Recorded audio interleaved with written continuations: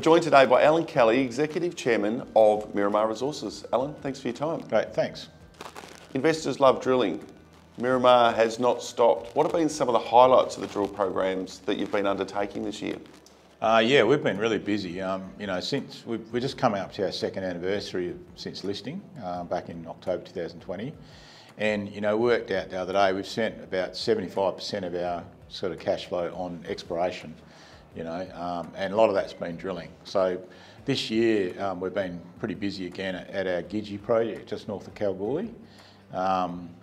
And we've recently completed a big program of air core drilling at Barara North, which is sort of the unexplored northern 4 kilometres of that project, pretty close to Paddington. So we're waiting on results of that with bated breath. We've also finally got onto the lake at Glandore. That's our second project out about 40 kilometres east of Kalgoorlie. And there were some really nice historic high-grade diamond hits there, things like 6 metres at 30 grams. But we struggled to get a lake diamond rig. So finally, a couple of months ago, we actually mobilised a rig from the eastern states and brought it over. We drilled our first hole, we got visible gold. We got a metre at almost half an ounce. We did a 40 metre step out, we got visible gold in that hole as well, and we're waiting on assay results from that.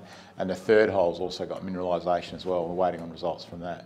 We'll be back on the ground there again, actually on Monday with a diamond rig, and that looks like it's got the potential to turn into something pretty nice. And the third one, really, the real exciting one probably is our whale shark project up in Onslow, where we think there's potential for an iron oxide copper gold system, so something like an Ernest Henry or a Carapatina or something like that, but only about 100 metres of cover. Last year we did some preparatory work which included a couple of soil sampling programs, and we got some really nice copper, uranium, moly, rare earth anomalies.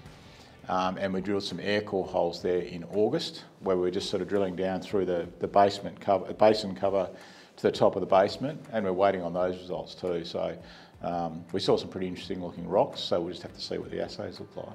And to remind shareholders and potential shareholders, you're in a very well endowed infrastructure environment. Yeah, well, our Kalgoorlie projects, or our Eastern Goldfield projects, are all within about 50 kilometres of Kalgoorlie.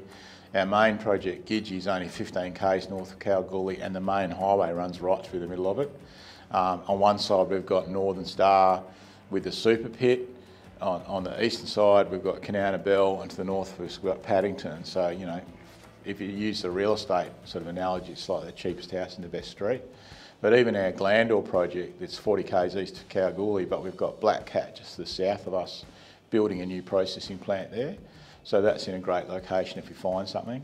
And then even our Onslow project up at Whale Shark, we've got a major highway, we've got a gas pipeline right next to us, and MinRes are building a new big iron ore mine with a haul road that runs right across the bottom of our project there. So all of our projects are in a great location if we find something to then be able to potentially monetise it. So it's all about finding something. What's the plan over the next 6 to 12 months? Well, our focus at the moment is on Glandore. So we've got diamond drilling going on there probably for the next month or so, depending on how the assays come back. We think there's really good potential to define something, pretty quickly in terms of, not quite a resource, but something that looks like a resource.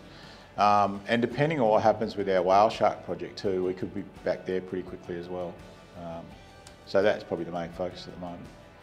You've had a big 2 years, a lot of money spent in the ground, which is what investors love to see. Big plans to keep that momentum going. Exciting times ahead for Miramar and its shareholders. Allan, thanks for your time. Great, thanks a lot.